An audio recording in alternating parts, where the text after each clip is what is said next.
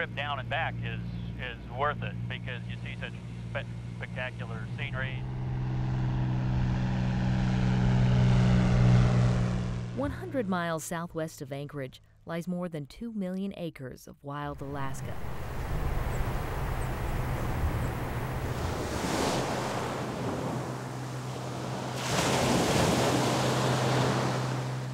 Lake Clark National Park, often called the essence of Alaska. It's just more rugged, more wild, more intense.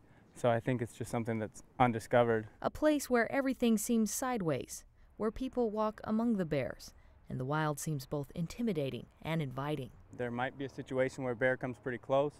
Either we can move out of the way or we might have to move the bear a little bit.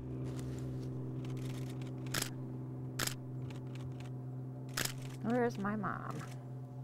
From June to September, the bears graze the sedge flats, an easy source of protein for mom and her cubs. Still, the yearling begs for milk. Oh, wow.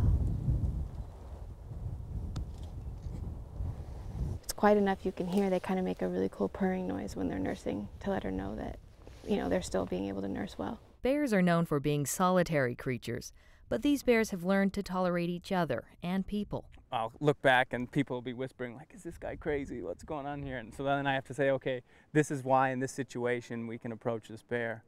Because when they're out in the open, I think that's the beauty of it, is we get a window into a bear's life.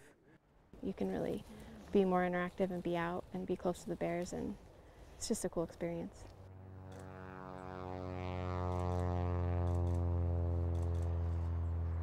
From the time the cubs emerge from their dens, being around people has been normal. But that feeling often isn't shared. Yeah, I don't think I would say I'm scared, but it's definitely a healthy adrenaline rush. Yeah. Those who've discovered Silver Salmon Creek for themselves often can't take it all in at once. And this is my second time, actually it's my third time here. And still, the park has one of the lowest visiting rates.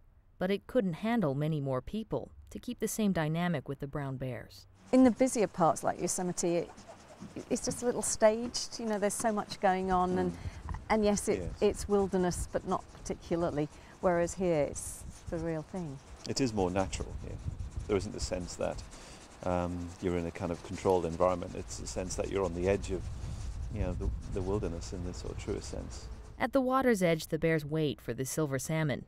The fish are late this year, at least a week away, but still worth waiting for. It was our 50th wedding anniversary, and I surprised her with the trip. Hal and Linda Rupert say it was one of the high points of their time together, to share in this emotion, once undiscovered.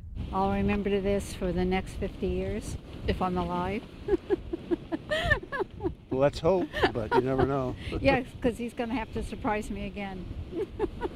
With photographer Mike Nederbrock, I'm Ashton Goodell, day tripping with the bears of Silver Salmon Creek.